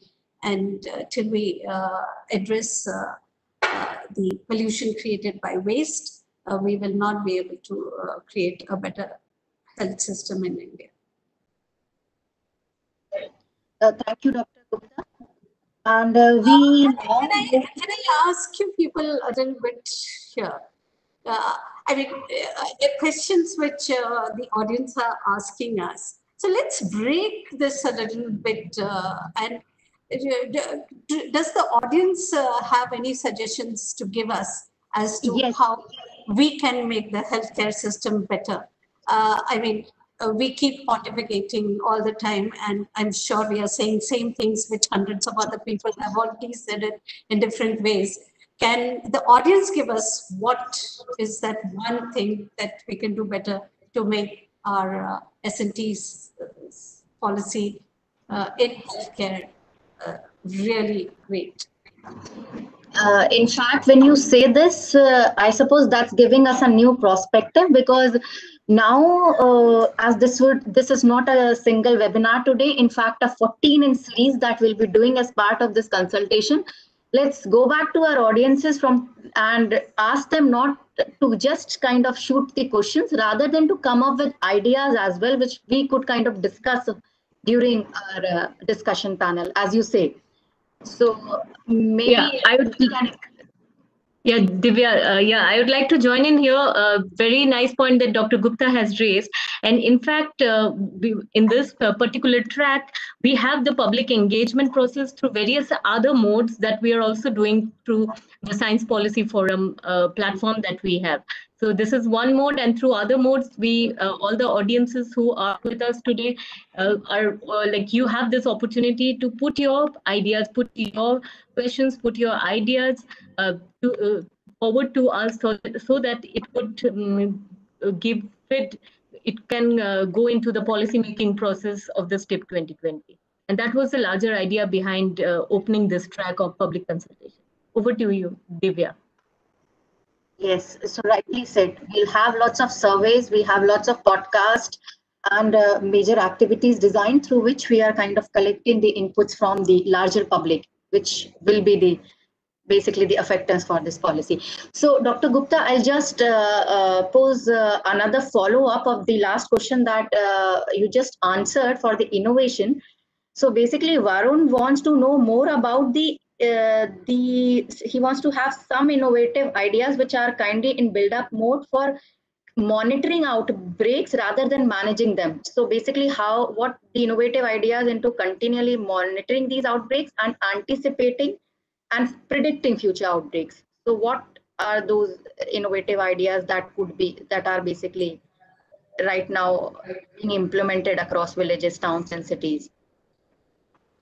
I think in terms of predicting outbreaks, DST actually has started our initiative called the Super Model, and which is going to look at the surveillance and the history and the pattern of disease outbreaks. COVID being one example, but looking at other diseases also, so that predictive models can come up in terms of dysenteries or cholera. When do we expect disease to break? Or when do we expect a disease to spread? And how do we expect a disease to spread? These are models which, given their own setup, Varun can. Where does Varun come from? Wherever.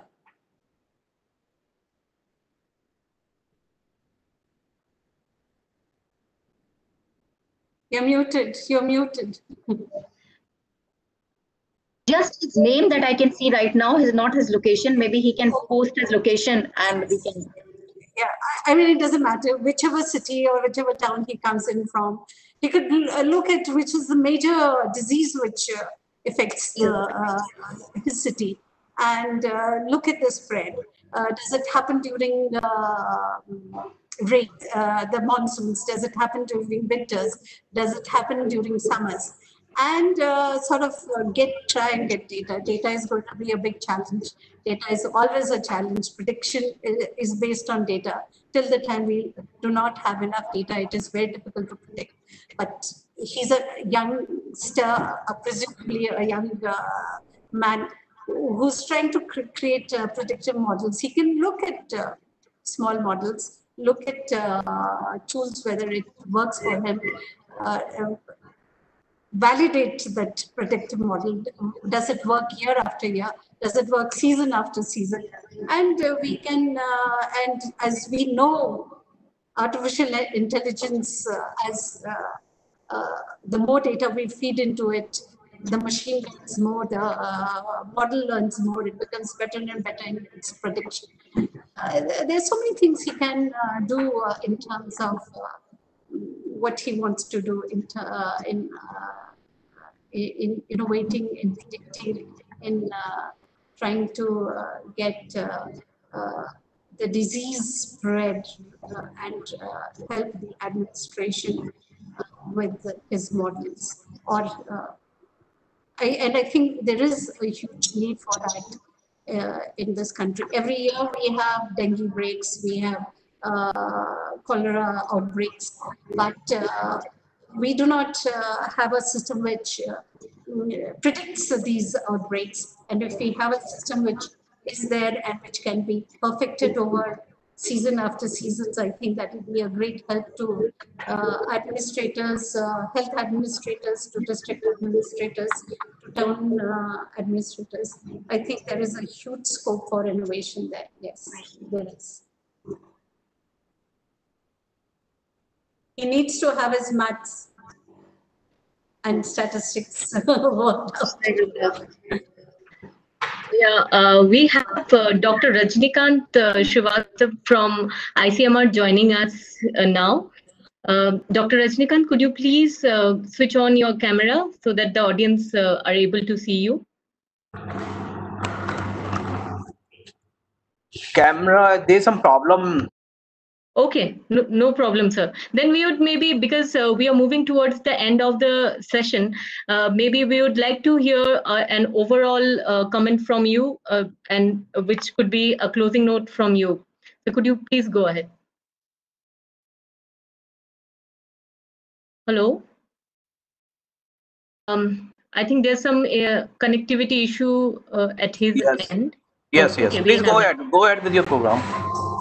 Okay, sir. Would you like to give a closing note? No, Dr. Chandrasekhar will give. Okay, thank you, sir. Okay, then. Okay. Perfect. Okay. Then Divya, I think we should move ahead with the closing notes part of the program.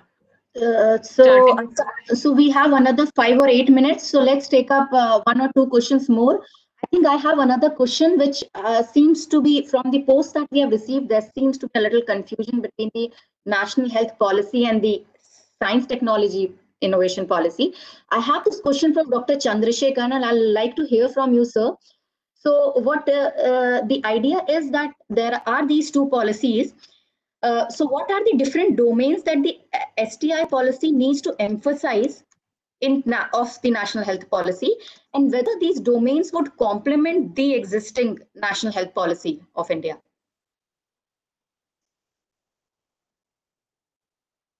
You see, the thing is that the health policy is an overall arching statement which defines the health that we need, health of the people that we need to address in the next 5-7 years. Without innovations, health policy will not be able to function, because the innovations have to complement the efforts of the government in making the technologies and the treatments affordable to the people. So that is the crux.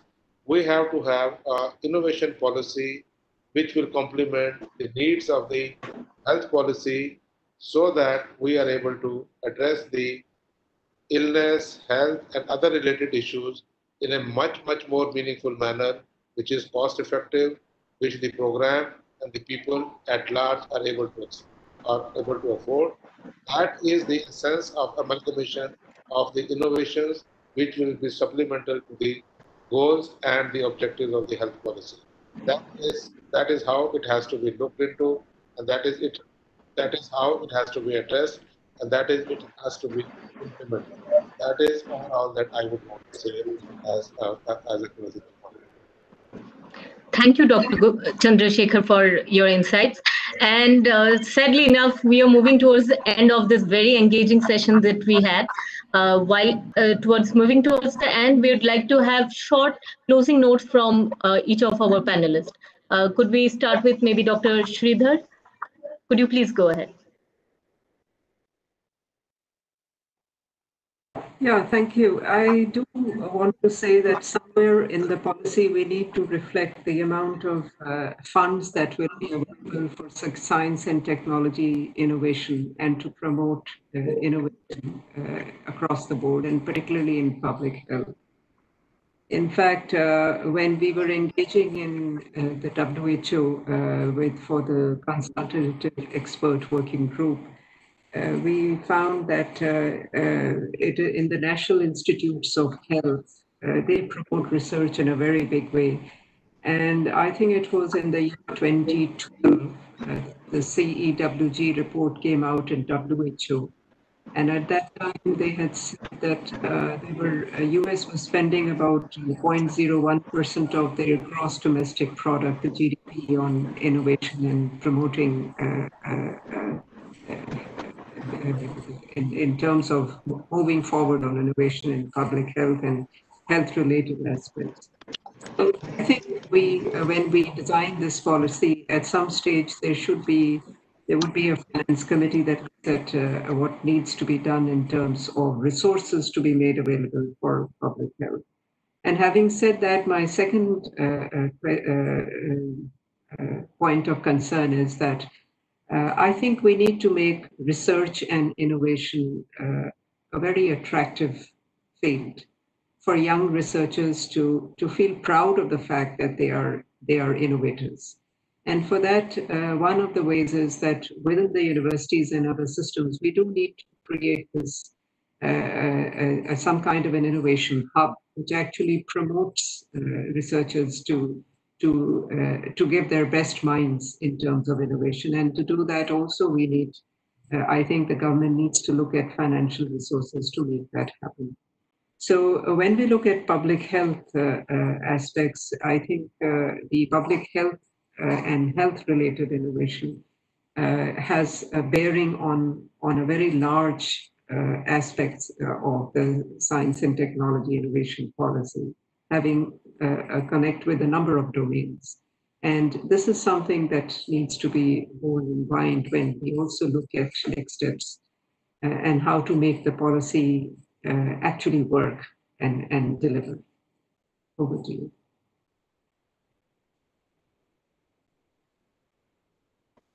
Yeah, thank you, Dr. Shridhar, for your closing remarks.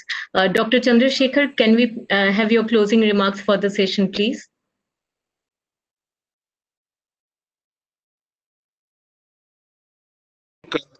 We have said what we need to say is that science and technology innovation policy has to be subservient to the goals and the objectives of the health policy.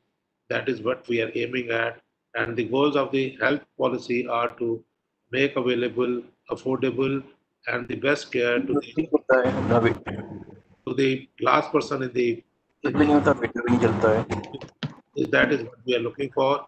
And I think everybody is trying to do their bit of share and trying to promote whatever best can be done in the limited resources that we have.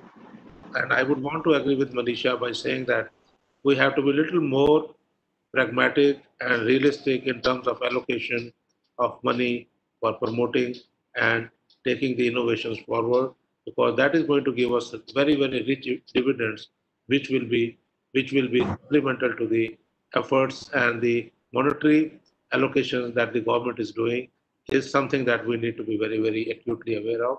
And I think there is a realization both at the level of the government as well as all the other planners. They are moving in this direction. And in the coming years, we see something good happening to the people and the programs for this country. That is what my wish is. And I think we will be able to succeed in this. Thank you, Dr. Chandrasekhar. Dr. Gupta, please give your closing remarks. I think what Dr. Chandrasekhar said about the STI policy being subservient to the health policy is Freudian. Actually, innovation, S&T innovation will continue being subservient to the health policy because the regulations need to be relaxed within the Ministry of Health and ICMR. The regulations are stifling the creativity of the young, and we need to rehaul and reorganize the regulatory policies of the country. That is one. If we continue with our very archaic and conservative regulatory policy, we will not stimulate innovation within the minds of our researchers, because they're bogged down with a regulatory policy which does not allow them to think out of the box, because there are too many clearances, too many approvals needed before they can even start thinking of new ideas. One. The second, I think about the investment, I slightly disagree with both Manisha and Chandrasekhar.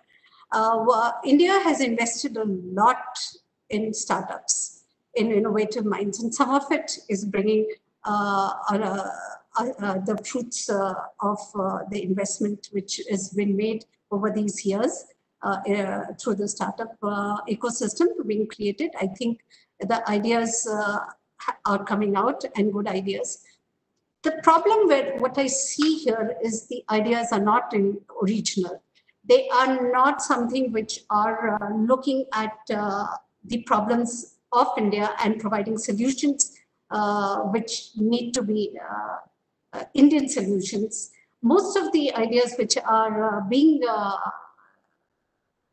which are coming into the market are what I call Me Too ideas and solutions which are already available within the developed world, and which now are being rehashed and repackaged into Indian systems. So I think, and for that, no policy, nothing will make a difference till the mindsets and the creativity of Indian minds looks at the question, looks at the environment, ask us a question: why is this waste here? What can I do to make this waste go away? Why is the air quality so bad? What can I do to make it better? Why is the water which is coming from my tap of such poor quality? What can I do to make that water better? How can I make this health of my soil better? There's so many questions which our environment provides us, and which only we have the solutions for given our system. So the Indian mindset has to change, and we have to start thinking of questions which matter to us, and answering those questions in a way which we should be answering to. So policy is in one place, but the ecosystem, the environment, the mindsets are a different ball game altogether, and which needs a more creative thought and a more engaging thought within the young,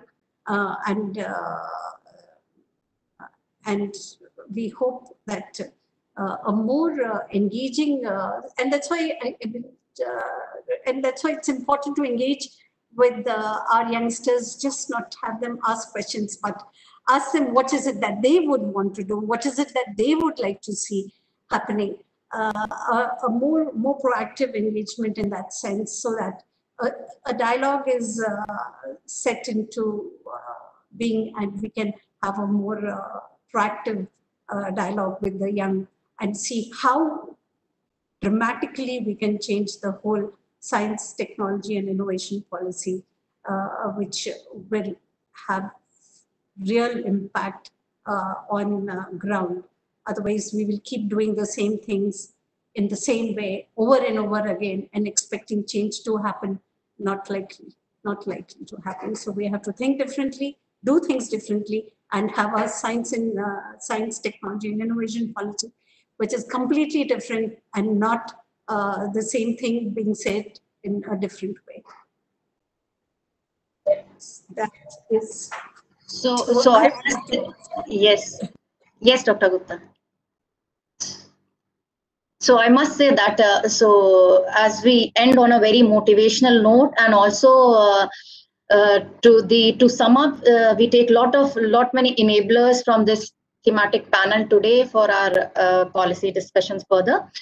So as we end, I take this opportunity to thank our panelists, Dr. Shailja Gupta, Dr. Manisha Shridhar, Professor Reddy, our representatives from ICMR, Dr. Chandrasekhar and Dr. Rajnikant, for taking out their time for the panel discussion today.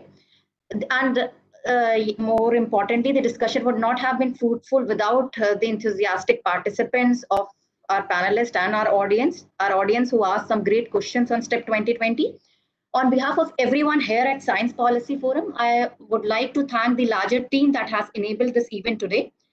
While the curtain draws on our first thematic panel today, please note that we have 14 more coming up in this series from tomorrow. So do watch our website for more details on the panel discussions and get involved. Thank you again and have a very good night. Thank you. Thank you, everyone. Thank you. And thank you to the young girls. You've done a good job.